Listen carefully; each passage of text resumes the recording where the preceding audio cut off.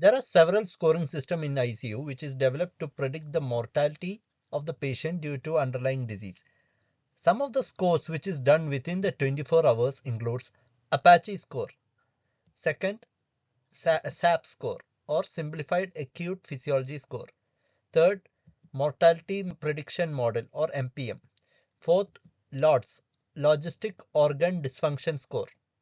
The scoring system which can be repeated during the patient's stay in the hospital or ICU includes SOFA score, GCS score, organ dysfunction and infection system, organ system failure, and multiple organ dysfunction score.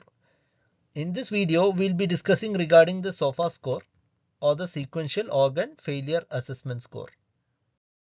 Sequential organ failure assessment score or the SOFA score. Previously, it was known as the sepsis-related organ failure assessment score. In this video, we'll be discussing regarding when it is done, why it is done, and how it is being interpreted. So coming to the first heading, when do you calculate the score? It is to be done after 24 hours of admission to the ICU, after which it is to be repeated every 48 hours thereafter. So why do you calculate this score? Firstly, it is done to identify patients who potentially have a high risk of dying from infection or sepsis. Secondly, it is done to determine the extent of patient's organ function or rate of failure. Thirdly, it is done to predict the clinical outcome of critically ill patient by tracking their status during their stay in an ICU. The score is based on 6 different scores. That is, you evaluate for the 6 systems: respiratory system, cardiovascular, hepatic, coagulation, neurologic, renal. In each system, you evaluate for one important variable. That is, if in respiratory system, you evaluate for PaO2 by FiO2 ratio.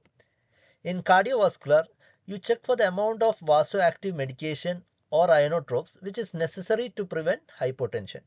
Hepatic system, you evaluate for bilirubin level. Coagulation, you check for the platelet count. Neurologic, as we know, the Glasgow Coma Scale. Renal system, the important one is the serum creatinine or urine output. This is the table which shows the values and how the scoring is being done. If the score is 0, it's almost normal and no organ dysfunction, whereas 4 is of a higher value and major organ dysfunction. We calculate each variable and under which category it falls, we score it accordingly. If suppose if PaO2 by FiO2 ratio is less than 400, it is categorized as, it is given as 1 point. Whereas if it is less than 300, it is given as 2 points. Similarly, it's applicable to all other systems. So the lowest score is 0 and the highest or the worst prognosis of the patient becomes 24. So how do we interpret the score? The SOFA score, it can be assumed to be 0 in patients not known to have pre-existing organ dysfunction. It is an organ dysfunction score itself. When do you say the patient has organ dysfunction? It is defined as an increase of 2 or more points in the SOFA score. That is, if the hepatic system is 2 or more, it is given as hepatic failure or hepatic organ dysfunction. Similarly, it is applicable the same for the all other organs.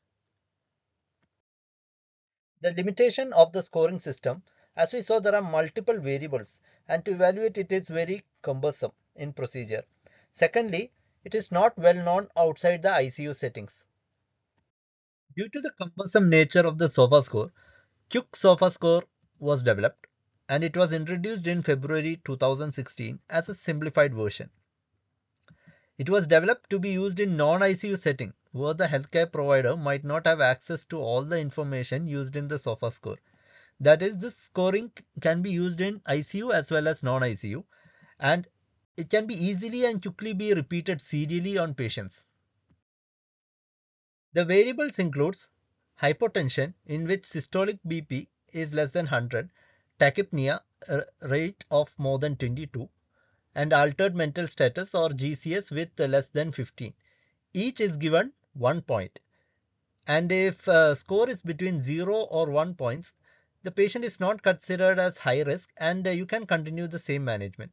However, if the score goes more than 2 or 3 points, there is a high risk of poor outcome and it's associated with organ dysfunction. You can remember it as HAT, that is HAT, hypotension, altered mental status, and tachypnea. So what is its medical use? It's used in the identification of early sepsis as well as identification of patients who are outside ICU, potentially at risk of dying from sepsis. So thank you guys, that's it of now. Thank you for your patient listening.